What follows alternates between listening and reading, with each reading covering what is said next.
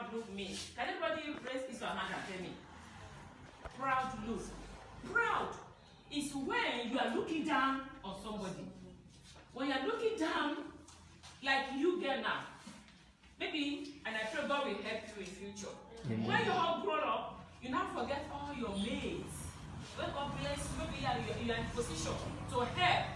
But because the Lord help you more than your mates, you are not looking down at them. Hey, who is this? At least I'm a better place more than them. You will have to be looking down at them. God said it, ate it. You should treat everybody equally. Either they have money or not. But you should be remembering to take the time when you were together like this, when you are sitting together. Anyone that God blesses in the future, and I pray God will bless all of you in the name of Jesus. You should be reminded of your mates, your primary school mates, your secondary school mates, even your university mates.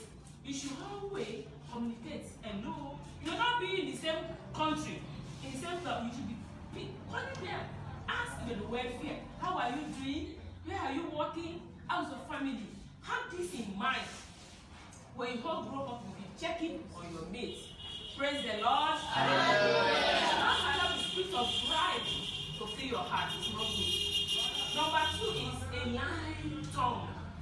A lying tongue. The tongue that tells lies all the time.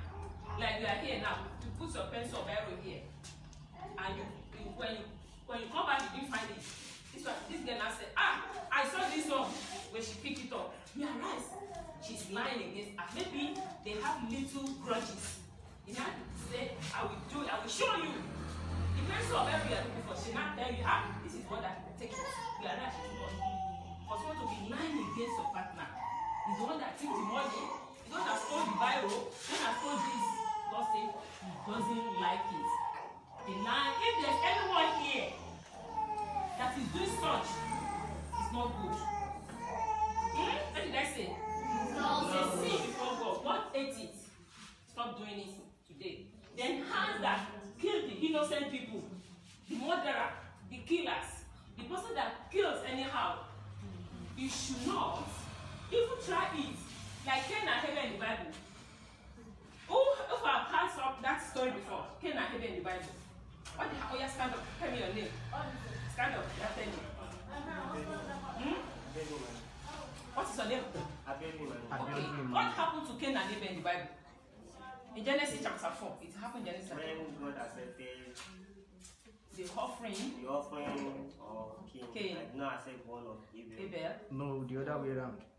God accepted the offering of Abel. I did not accept the one of Cain.